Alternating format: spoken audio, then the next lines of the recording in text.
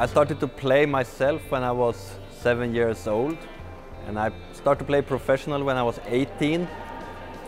I played for the Swedish team 20 years professional.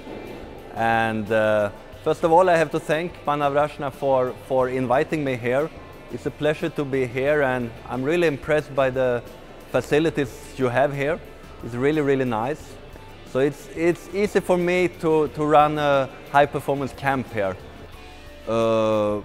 Doing sport and doing sport on high level, if you want to become really good sportsman, you of course need to have a lot of passion and pleasure. You need to like what you are doing.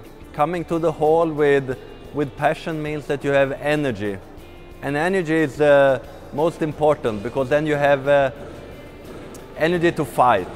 Hard work is required. A lot of hours in the hall.